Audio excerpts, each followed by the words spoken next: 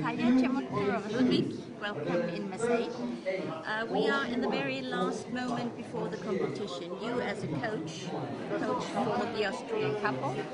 How can you help the couple?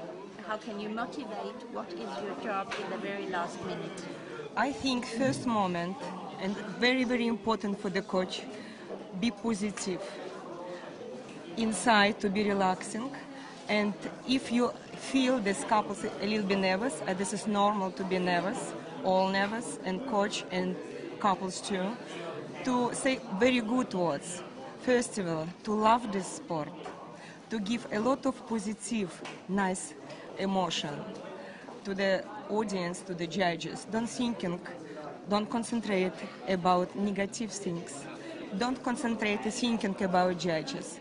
Just create inside a lot of love, a lot of happiness, and come to this floor only with very, very positive emotion.